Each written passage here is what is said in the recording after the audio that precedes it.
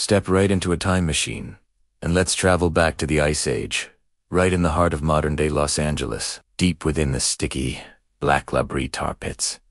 An incredible story is bubbling to the surface. For thousands of years, these natural asphalt seeps have been trapping and preserving the creatures of the Pleistocene. And among the most common fossils found here are those of a legendary predator, the dire wolf.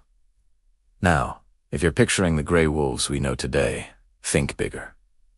Much bigger. The dire wolf or canis dirus was a true heavyweight of the ancient world. They were about 25% more massive than modern gray wolves, with a broader head, a more powerful bite, and a stockier, more muscular build.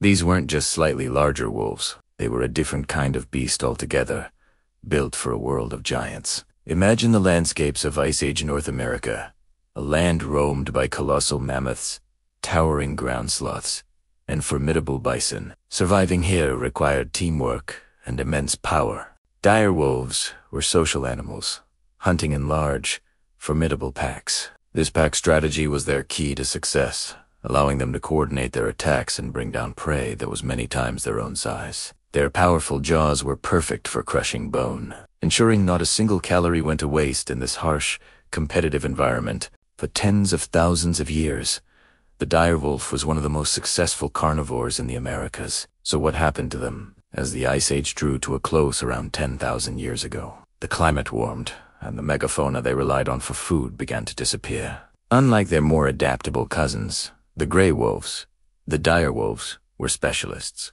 Their heavy build, perfect for hunting, large, slow prey, became a disadvantage in a world of smaller, faster animals, unable to adapt to the changing world and the new types of prey. The mighty dire wolf vanished, leaving behind only their bones in places like the Brea Tar Pits. These fossils are a stunning reminder of a lost world and a powerful predator that once ruled the Americas. They tell a story of power, adaptation, and ultimately, extinction.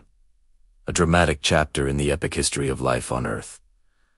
Thanks for joining this journey back in time. If you were captivated by the story of the dire wolf, don't forget to hit that like button, subscribe, and ring the bell so you don't miss our next adventure into the ancient world. See you next time.